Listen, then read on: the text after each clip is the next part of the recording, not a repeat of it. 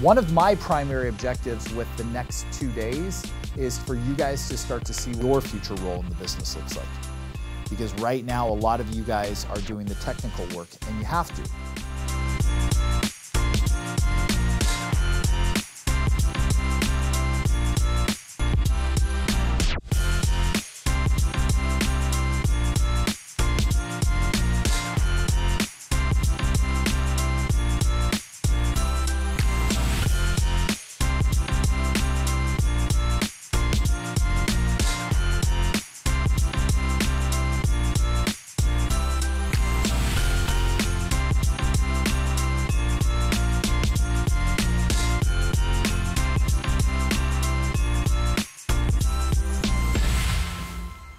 What does it mean to lead people, right? Hold them accountable, conduct meetings, train and develop these people.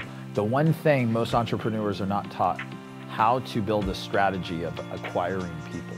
I'm a serial entrepreneur. I love to build businesses. And I believe that's why you guys are all here as well, because you want to build a business.